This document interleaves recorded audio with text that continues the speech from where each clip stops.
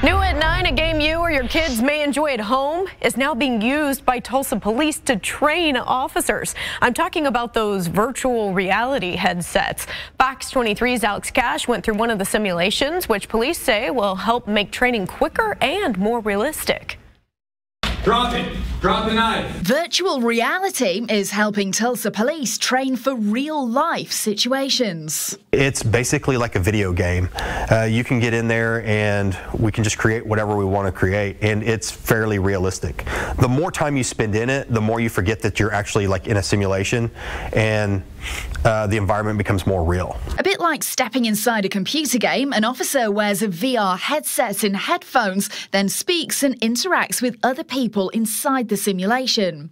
Hey Alex, how's it going, man? Well, I got a call. Your neighbors are worried about you. You doing okay? The training officer controls what happens through a laptop and microphone. I can hit the button, and when I talk, this guy's mouth moves, and then when I hit another button, it comes across his ears as dispatch. Tulsa Police are hoping this VR headset and this controller will take training to the next level.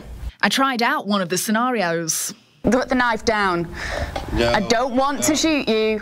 Police say the technology helps practice communication and ways to de-escalate. Officer Ben Brandt says they can also train for lots of different situations. It's limited to your imagination. We've got probably 25 different environments that we can use, and inside those environments we can set up any number of situations, from domestic abuse, hostage rescue, active shooter, to car stop situations or DUI. Officer Cameron Roy, who went through the simulation, says it's quicker and more versatile than some of the other training. I don't think this will ever quite be to where you could replace real-life scenario role-based training, but if you've got 30 minutes, it's unbeatable, because in 30 minutes we can go through 10 to 15 repetitions on the device that it would take us at least 3 hours to set up a real-life role-playing scenario.